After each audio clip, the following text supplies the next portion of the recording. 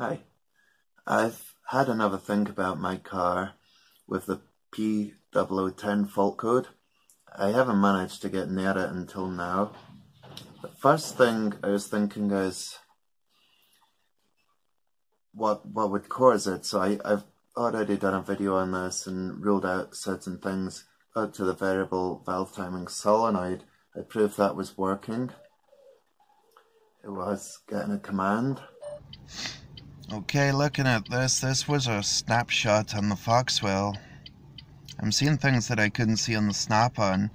I got camshaft shifter, measured position. I got the intake camshaft shifter reference position, so I'm guessing it wants it to be 43 degrees. And that's like crank, but it says camshaft, so I don't know what the relation with crank there. Anyway, 43.9 degrees, and it's showing 2.6 degrees as the measured position.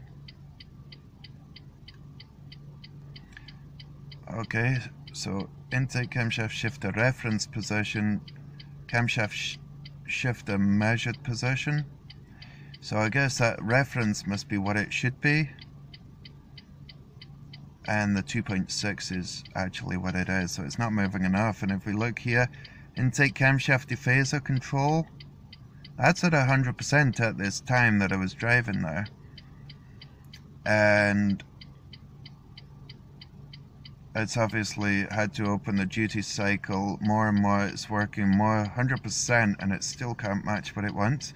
Oddly enough, it's not flagged up a fault code yet.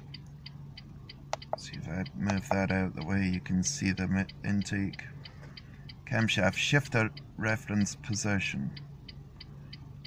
And look at that and compare it to the measured position. What I can do now is bring them up on a graph, right, on this little Foxwell.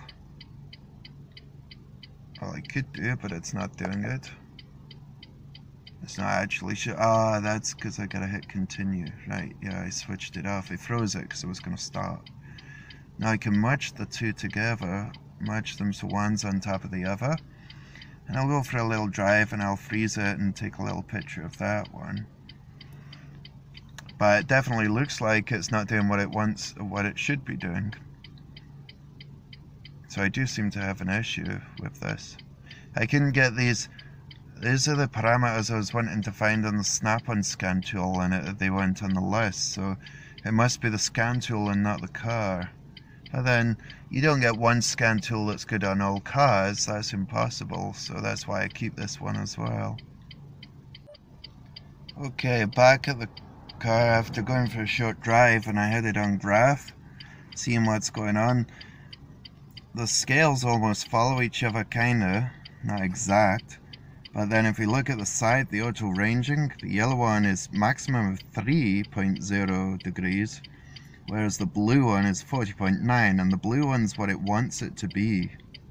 And the measured one is what it actually is. So it's kind of doing what it should do, but not to the extent that it should be doing it. So it could be just that it's oil starvation or blockage of oil, or oil pressure might be worth checking.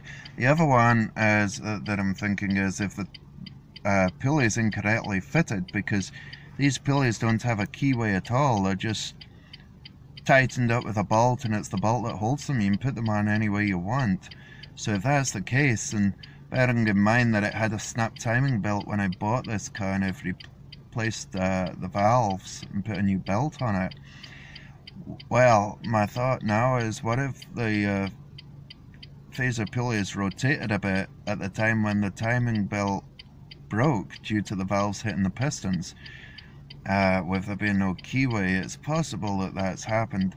Or it could just be that it was the pulley's knackered anyway. So I'm looking at this, and it's trying to do what it's been told, but doing hardly the amount, which also explains why I couldn't really hear anything when I was trying to manually power it up, because I still was convinced that I should have heard a change to the engine sound.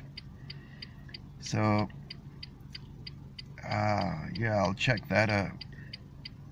So a few things I was thinking of checking. One was oil pressure, but I've gone off that idea because the oil pressure, I can check that at the oil pressure switch and put I got a kit somewhere here.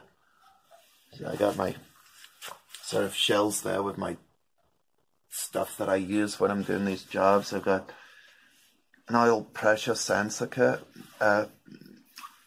It would go in where the oil pressure switch is, and I'd use the oil pressure gauge to give me an idea. I could check the specification against what it should be and see if it's okay, but then I thought that's not really going to help because I already know that the light on the dash isn't working, the engine seems okay.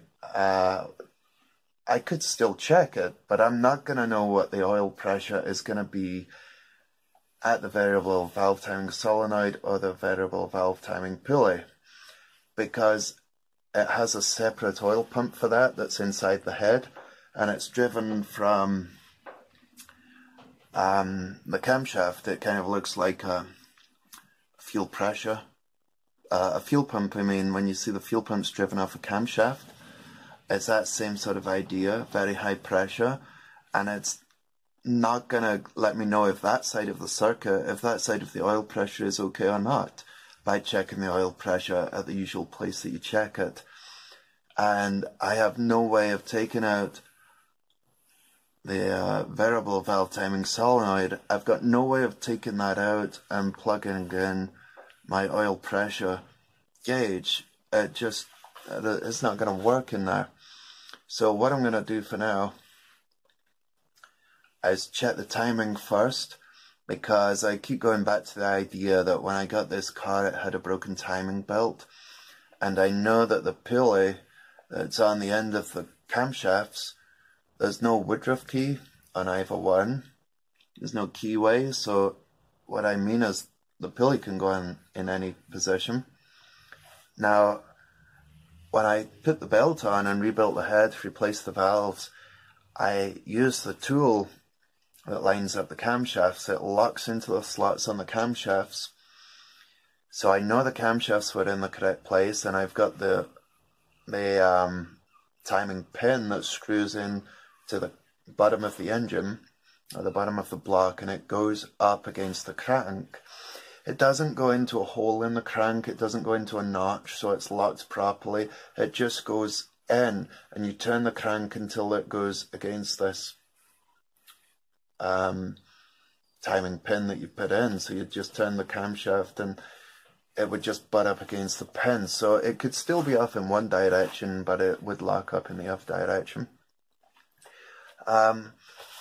But that's what I did. I didn't take the pulleys off the camshafts, and I was thinking everything's fine, if I don't touch it it'll be spot on. But there is, some of these toolkits for the Renaults come with the part of the toolkit that's needed for the variable valve timing pulley. So I'm thinking, if it comes in a kit, it's obviously meant to be used. I didn't use it because I didn't undo the bolt, but because it's meant to be used, I'm thinking it can go in any direction, can go in any way you want, there's no keyway.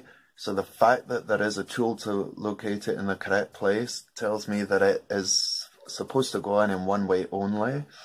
So that was my next thing I thought I would check. Take the covers off, put the tools in, put the pins in the engine, I mean, check the timing and see what happens.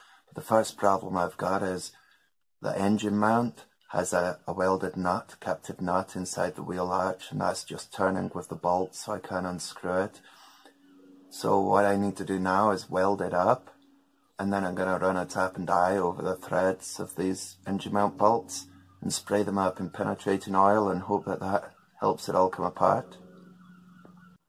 This MIG that I got from Draper is brilliant for doing these sort of hobby things. I've heard mixed reviews. It was really cheap for the hobbyist. I think it's like 100 amp or something. It's not excessively powerful. Yeah, 100 amp. But it does the job whenever you need it for something like this. It's handy to have around. These are the engine mount bolts that I was talking about on the inside of the wheel arch. This one was just turning at the top, so I've welded it. and I'm going to cover them all in penetrating oil. So I put the camshaft locking tool in the back, holding the two cams. They line up in the back, and down here at the bottom of the engine, I don't know if you can see it down there, there's a pin goes in there. Just screw it all the way in, comes in the kit, goes in the bottom of the engine block at the front of the car, at the gearbox side. And this phaser pulley on this side, it's only got variable valve timing on the intake. It's not on both cams. That it won't line up to fit the tool in. Can't get it to line up with the bolts. So maybe if that's slightly out of alignment, it's trying to move something and it's already too far ahead of where it should be. That could be the fault with the positioning of the phaser pulley, so I'll take it all out and fix it. Sometimes you need the right tool for the right job, and this tool here, if I put it in here, is definitely one of those. Just can't do it without that tool.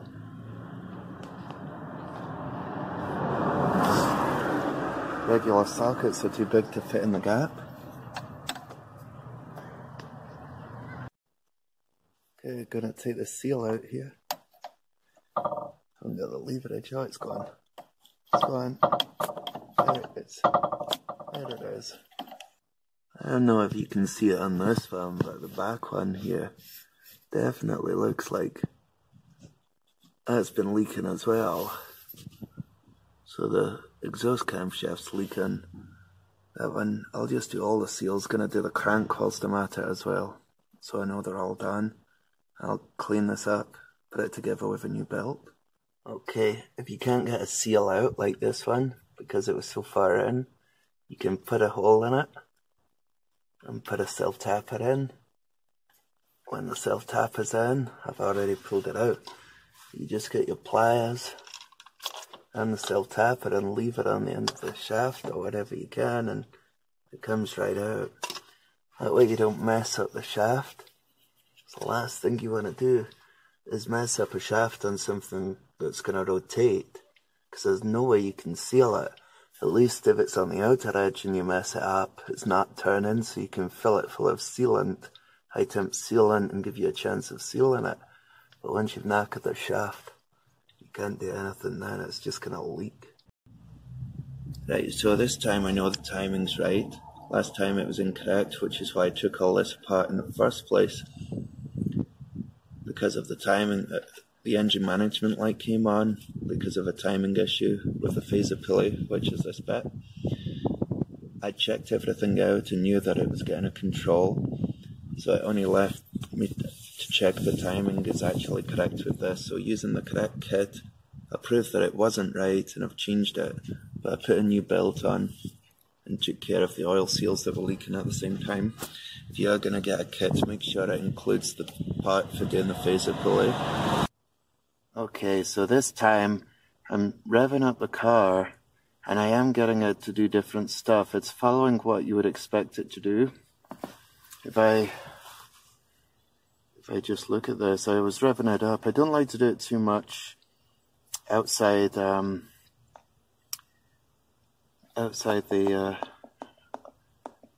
on the street, but roughly you see the two.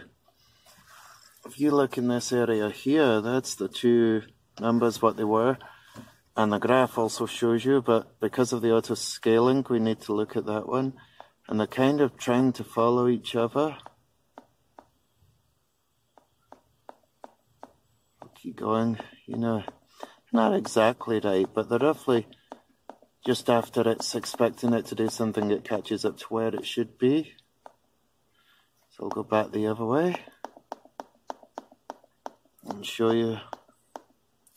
Okay, so it was looking for, well, it was 12.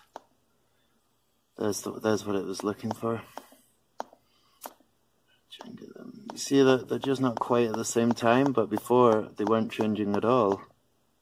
Right?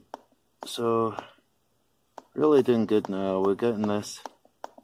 It's working right, and when you rev it up and you look at the rev counter there, the ABS light on, I must have knocked the wire. But when I rev it up, before it was a gentle rev, now when it gets to about 3000 RPM, it just revs up like it's hitting a power band. Like that. I'll show you back on this one here. Right, I'll rev it. And they're both following each other nicely.